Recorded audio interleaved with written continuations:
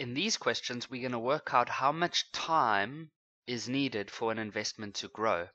So for number one, it says how much time is necessary for an amount of 7,000 Rand to grow to 15,000 Rand if the interest rate is 10% per annum. Per annum means per year, simple interest. So because it's simple interest, we can simply use the simple interest formula. And we know that A means the final amount, which they've told us is 15,000 Rand. P is the starting amount, which is 7,000 Rand. The interest rate is 10%, which is the same as 0.1. And the number of years, well, we don't know. That's what we're trying to calculate in this question. So we need to get N by itself.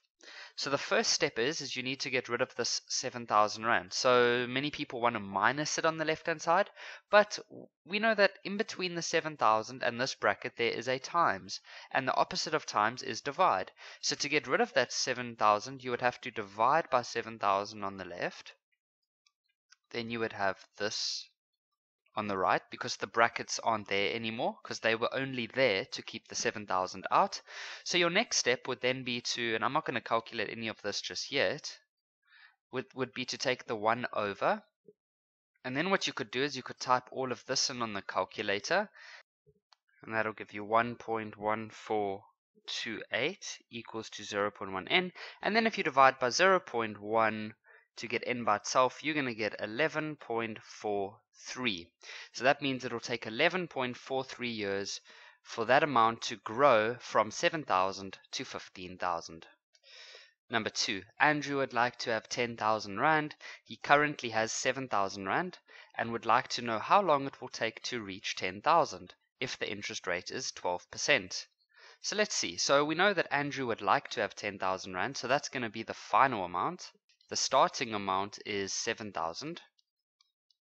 The interest rate is 12% or 0.12 times by n. So as with the previous example, we first have to divide by 7,000. And so then it's going to look like this. You then take the 1 over to the left-hand side, and then you can type that in on the calculator. And that's going to give you 0.4285 equals to 0.12n, and then you can divide by 0.12 and you'll get a final answer of 3.57 years. So it's going to take Andrew 3.57 years so that his money, or for his money to grow from 7,000 to 10,000 Rand.